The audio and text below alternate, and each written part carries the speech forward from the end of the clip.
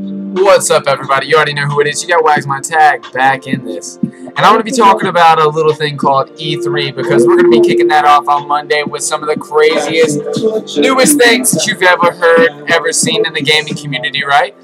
And we're going to be seeing some new things. And I thought I would give you my little wish list slash what I hope slash what I think is going to go down right.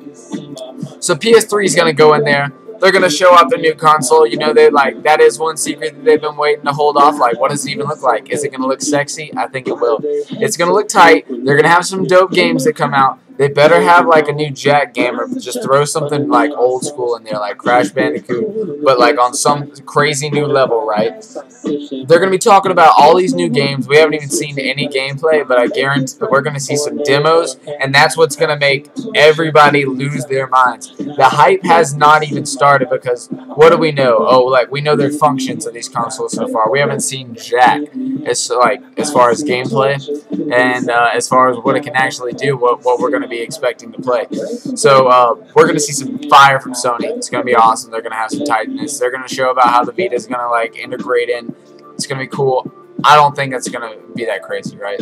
It's going to be tight. It's going to be tight. Everybody's on Sony's team right now, but it's not going to be comparing because you're going to go over to Xbox, right? And they have been getting some like total hate coming their way because they had a presentation where I think that the marketing team was pretty smart, right? They showed off the console, got everybody hyped up no matter what because they saw the new console. They dug it, right? Everybody dug it. You can't say they didn't dig it. The Kinect looks tight. It looks like it's from the future, right?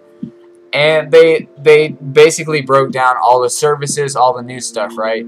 That they were gonna talk about, get all the boring stuff out of the way, right? That wasn't even the real talk. That was unveiling, and that was like what it can do. And everybody that's on Xbox right now is using Netflix, so like they were just playing the percentages. When they go to E3, they're gonna turn up and pull out the best games, no matter what, right? Call of Duty, like. I hate to bring it as an example. I'm not a Call of Duty player myself. I respect everybody that plays it. They have their own. That's what they do. But Call of Duty is going to format their games for Xbox. They're going, no matter what system it's on, they're going to make it for Xbox. And then the PS3 is going to get the watered down version or whatever. It's just what the PS4 is going to get the watered down version. It's just what's going to happen. Like it's not even that crazy. But it's just Microsoft, they got a better foothold than all of the developers, right? They're going to have the upper hand right there, and that's what matters. They can't even act like that. Just because the PS3 is turning up right here at the little bit, like the end of this, doesn't mean anything's going to happen crazily. So we're going to see this Xbox, so it's going to blow up. We're going to see so many new games. I can only imagine, right? And everybody's like talking smack about how it's always going to be on. You're going to have a hooked up connection. Get this, guys. Get this. Every game in the future is going to be like that. To have the best experiences, you're going to have that going on.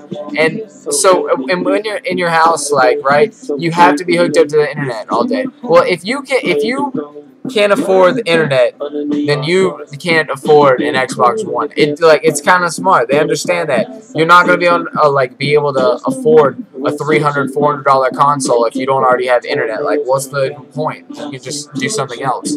But this console is going to take over, right? You can't even deny it. It's going to be like the bomb, right?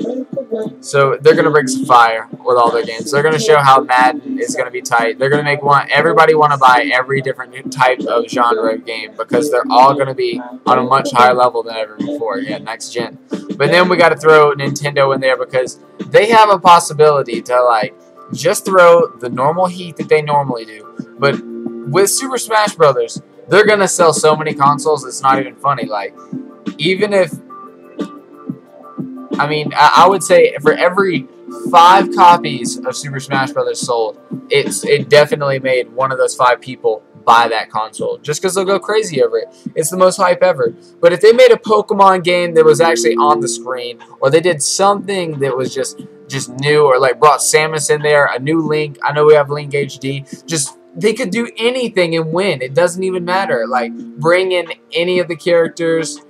put them in any situation. Like, we could have another golf game. We could have all these other games, and they're going to sell 1 million copies. Mario is money. But, I mean, that was just my predictions, guys. I mean, I think that's going to happen, man. I think the Xbox One's going to absolutely destroy everything else. Despite what everybody's been saying, it's going to be a good show. So, if you guys like this video, you can rate, you can comment, you can subscribe, you can get back at it. And, peace, guys.